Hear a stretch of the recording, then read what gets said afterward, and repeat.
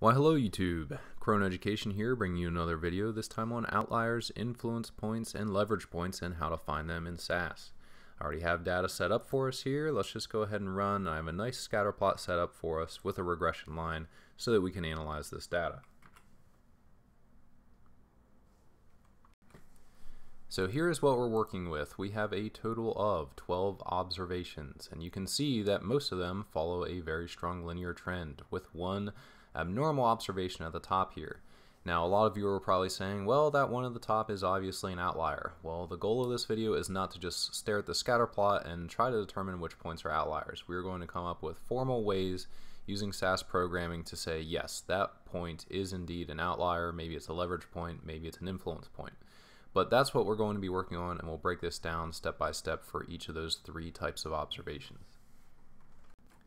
And we're going to start with finding outliers. So let's go back to our text editor, and this first bit of code will be used to find outliers. So here we have it. It's just going to be procreg. This should look very familiar to you if you've done any regression analysis inside of SAS. So procreg data is just specifying what data we're using. We're using the demo data.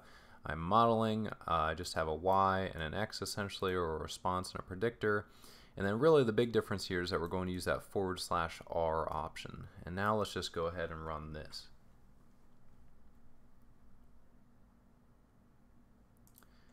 Okay, so first let's just define what an outlier is. Depending upon where you look this up, you'll probably find a different definition, but an outlier is really just an extreme observation. And the way that we detect if something is an outlier is going to be with studentized residuals. Now, we're going to detect them using studentized residuals, but there are also several kinds of studentized residuals. There are semi-studentized, regular studentized, and then studentized deleted. Now, I will show you how to get studentized and studentized deleted in a second here, but first let's just focus on the chart that it gives us with the studentized residuals. So this gives us a nice breakdown, and across the top here are the standard deviations. So finding the studentized residual, they essentially take the residual, divide it by the standard deviation, so that we can see how many standard deviations away from the mean we have. So away from 0, this one's over 1 standard deviation away. These all look very good. And then we have observation 12, which is terrible, over 3 standard deviations away. Now, depending upon which source you look at, some people say if it's greater than 2, you might consider it an outlier. If it's greater than 3, it's definitely considered an outlier. But here, there's no doubt about it. Observation 12 would be considered an outlier. It's greater than 3 standard deviations away. Now, this chart here is very useful, but we only have 12 observations. So remember, if you have something like 2,000 observations, this chart is going to get very big very fast. And if you have that large of a data set, I would argue that it would be much easier just to look at a table that is nice and nicely sorted by studentized residuals. And we can do that quite easily, and that's the next thing that I'm going to do in SAS here. So let's go back, and I'm going to modify our procreg procedure, and I'm going to add another line inside that's essentially just an output line where we're going to create a new set of data. So I'm going to say output, create a new set of data called demo1, and I want it to contain the studentized residuals. That's what student gives us, and then this is just whatever name that you'd like to name it. I called it studresids.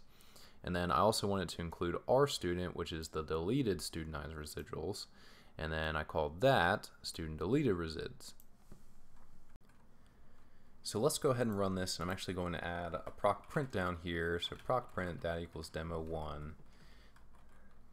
That way we can just see what this is going to end up giving us.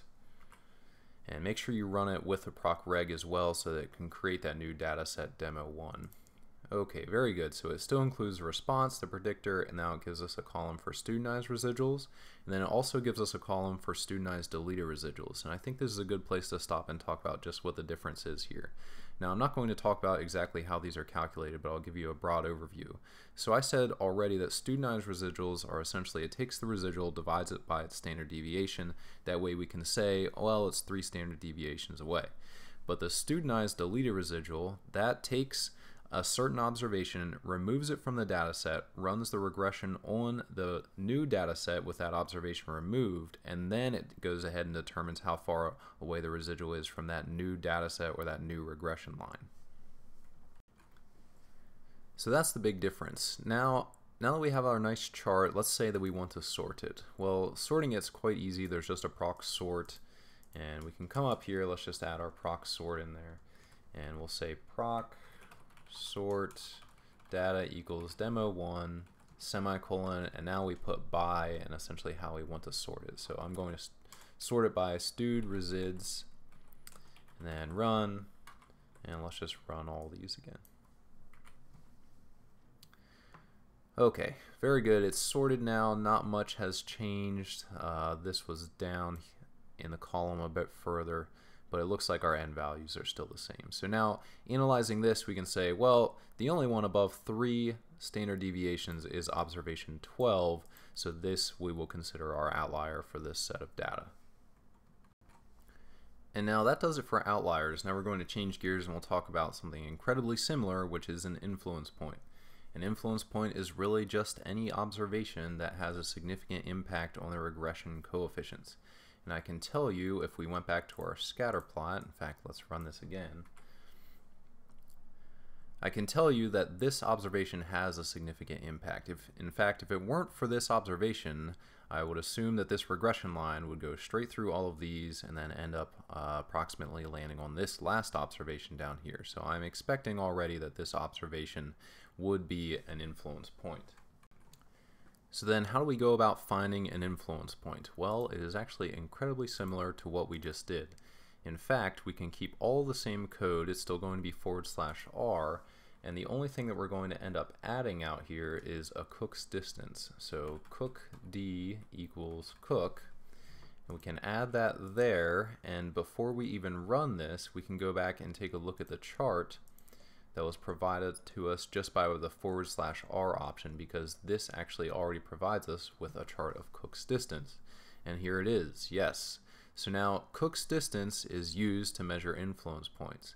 And in fact, it even gives us our cutoff down here. So it says if Cook's distance is greater than or equal to 4 divided by n, and we have 12 points, 4 divided by 12, that's 0.333, which makes sense, should be 1/3.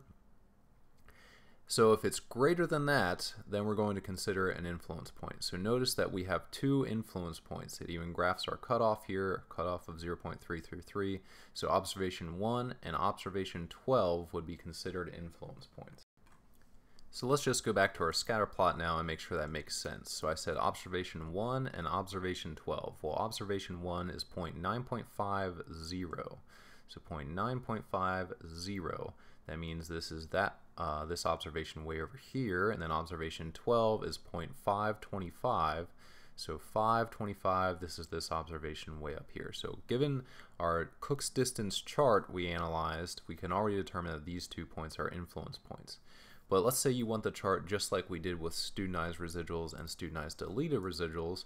Well, then we can go back here, and this is what I was showing you earlier. We can just add Cook's distance equals cook, and then we could come down here and then just go through the same scenario, and we could sort by Cook's distance down here and get our nice chart just like we did with the studentized residuals. So that does it for influence points. Now the next and last type of observation we'll talk about is going to be a leverage point. So what is a leverage point, and how does it differ from, say, an influence point? Now an influence point, we said, has a dramatic effect or a noticeable effect on the regression coefficients.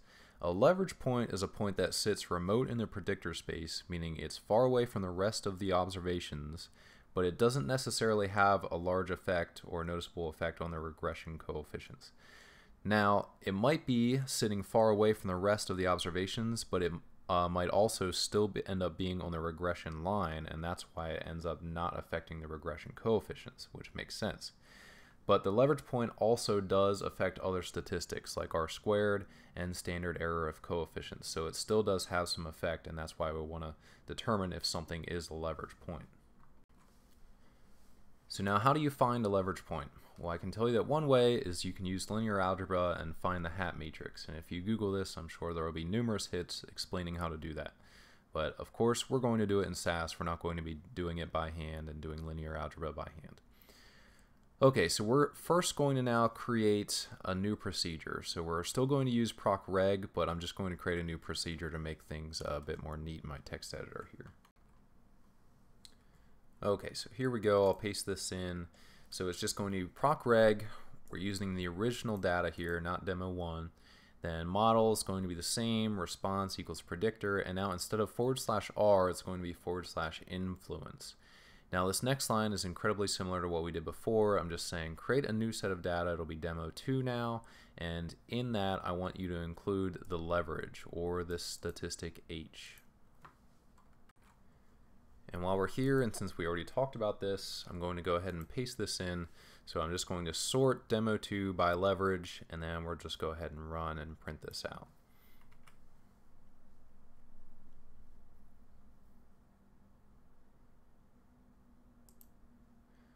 Okay, here we have it. So now we have this leverage statistic, and then we have our response and our predictor, and now it's also nice and sorted.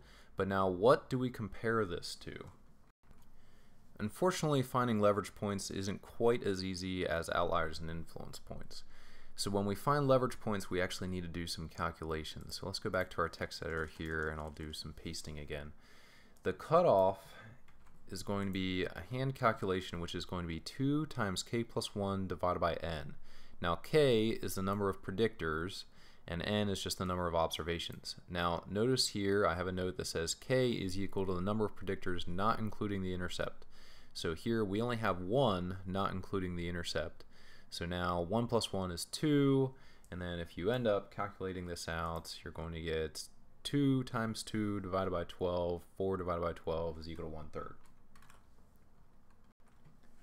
So now we know our cutoff, so if anything is greater than 1/3, we're going to consider it a leverage point. So let's go back now, knowing our cutoff, and we can look at these. They're all sorted here, smallest at the top. As we keep going down, anything greater than 0.33, and the only thing that is greater than 0.33 is this observation 12. Well, which one is observation 12? It looked like it had a y value of 0 and an x value of 9.5. So let's go back up to our scatter plot. Let's run this again. Okay, yes, looks good. Y value of 0. This was observation 12 and an x value of 9.5, and this makes sense. Recall the definition of a leverage point. I said that it is remote in the predictor space, but not necessarily having a large effect on the regression coefficients, and that matches our definition exactly. Okay, but that does it for this video on outliers, influence points, and leverage points. As always, I hope this helped you out, and thanks for watching.